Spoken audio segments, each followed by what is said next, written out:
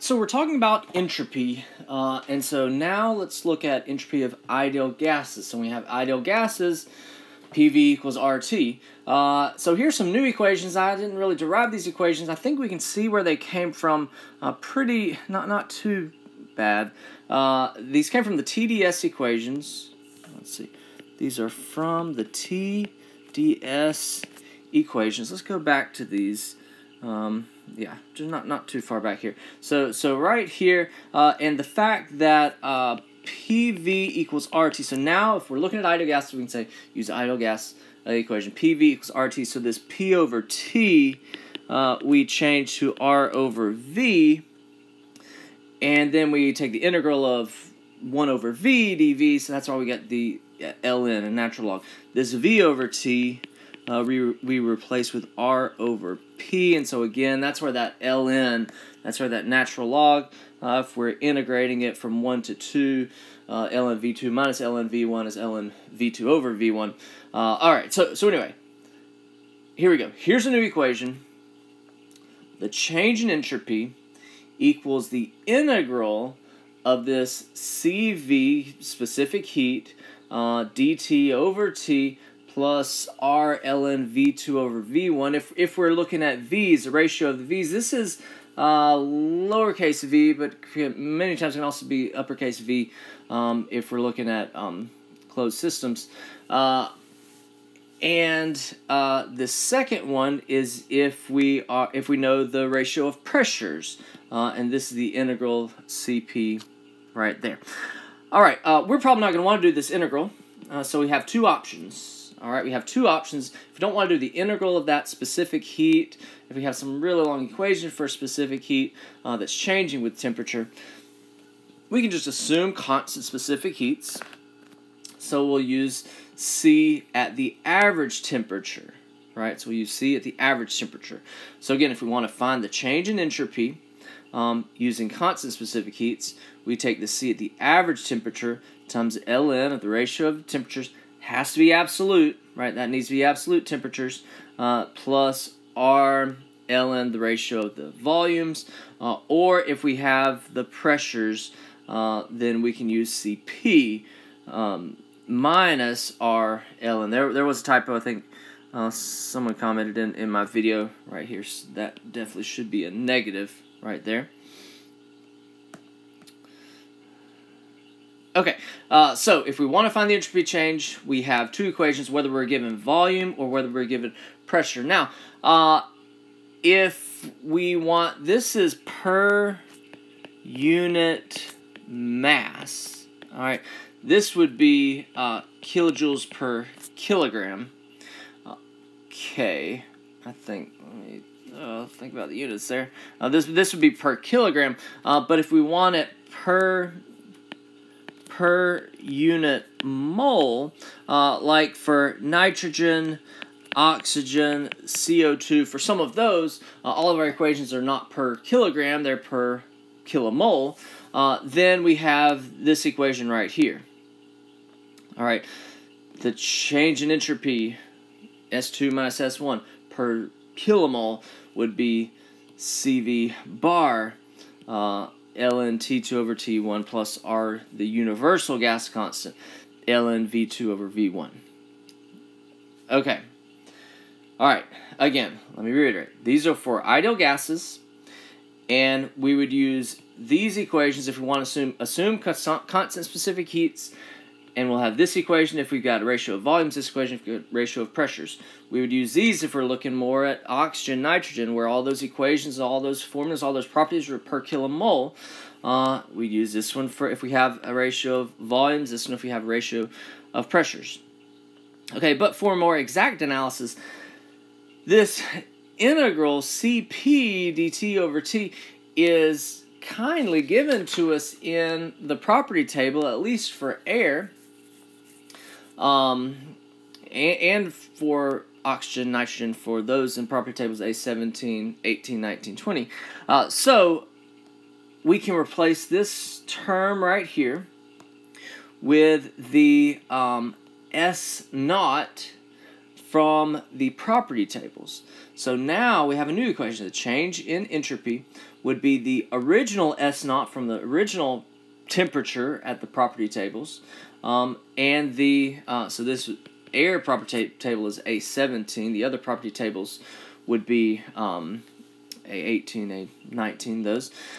So we could read off the S naught 1, read off the S naught 2 from the original temperatures, minus the R ln P2 over P1, or again, if this is for A17 if we're with air, but A18, 19, 20, you notice that those are per kilomole, so we kind of have these S naught, I think they may have bars over them, but the S naughts for the other fluids like oxygen, then those are per kilomole, so we would be finding the S bars, and here we'd have R, the universal gas constant, ln P2 over P1.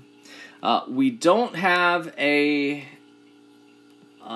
integral CV dt over t. The only property tables, the only S naughts in the tables are for Cp dt over t, so that's why we always have this pressure, this change in pressure right here. So let me pause and recap.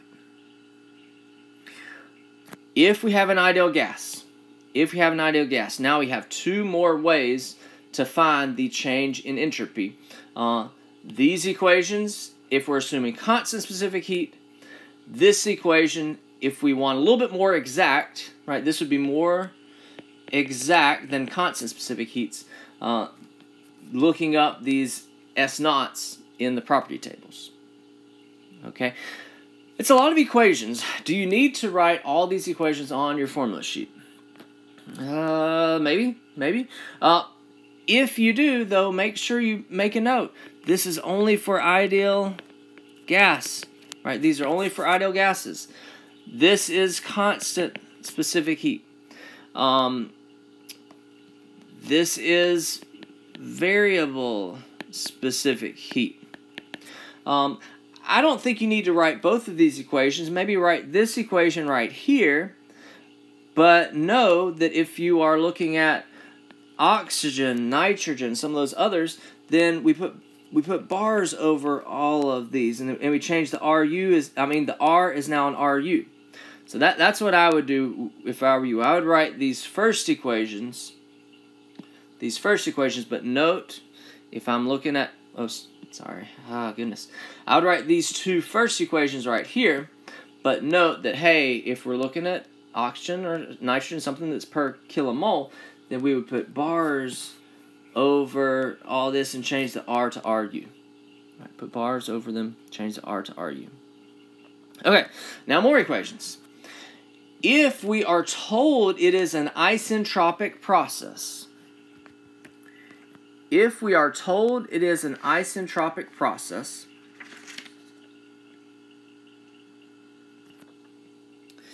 then and it's in an ideal gas, and we're assuming constant specific heats. Again, I don't have where these equations come from, but these would come from. Now we know the left-hand side of our equation is 0, right? We know the left-hand side of our equation is 0. We can go back to our TDS equations, and now the DS and the TDS is 0. Also, so we won't derive these, but also given the fact that R is Cp minus Cv and K is Cp over Cv. All right, anyway, now we have 3 new equations, but again, we can only use these equations if it is isentropic, so if our process is isentropic, if it is an ideal gas, and if we want to assume constant specific heats. Then here are 3 new equations where if we know the ratio of temperatures and we know the initial volume, then we can find the final volume. If we know the ratio of pressures and we know the initial temperature, we can find the final temperature. If we know the ratio of volumes and the final pressure, we can find the initial pressure or something like that, right? These equations are for isentropic processes of ideal gas assuming constant specific heats. Now, if we don't want to assume a constant specific heats, there is a process that we can use for variable specific heats. All right, for variable specific heats, you'll notice, and I think we only have this for air. For air, table A17, there's a column for relative pressure and relative volume. And we won't go too deep into these. Relative pressure and relative volume are only dependent on temperatures. Only dependent on temperature. And I've got an equation here. Maybe don't worry about this. Is E raised to the S naught over R. I don't have one for V. The relative pressure, relative volume. Here we go. The ratio of the relative pressures for isentropic processes, ideal gas, very specific heats, the ratio of the relative pressures is equal to the ratio of the pressures. The ratio of the relative volumes is equal to the ratio of the volumes. Okay, so how can we use that? Here's what we do. Here's what we do. So let's say to use these. To use these up here. We have to know the T1. So if we know the T1, then from table A17, we can get the relative pressure. We can't get the pressure, but we can get the relative pressure. And if we know the ratio of the pressures, then we also know the ratio of the relative pressures. So if we know PR1, right, then we can calculate PR2, knowing the ratio of the pressures, the initial pressure and the final pressure. We can get relative pressure 2, and from that, read off the chart to get T2. Okay? Okay, let's do that again. What if we know T1? Maybe we could go to table A17 and get VR1. And if we know the ratio of the volumes, then we know the ratio of the relative volumes. And so if we know VR1 and the ratio, then we can calculate VR2, and then it's just dependent on pressure. Go back to the table, read off T2 from the table. Okay, so do you see the second half of this notes? Starting from here, down.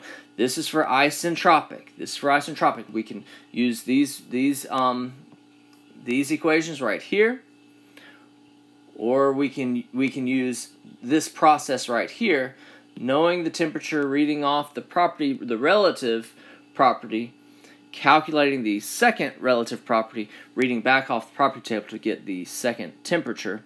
Right, again, for isentropic processes. If the equation is asking you for the change in entropy, then it's not isentropic, right? The change in entropy for an isentropic process is 0. So do not use these equations right here to find the change in entropy, right? Use these equations right here to find the change in entropy.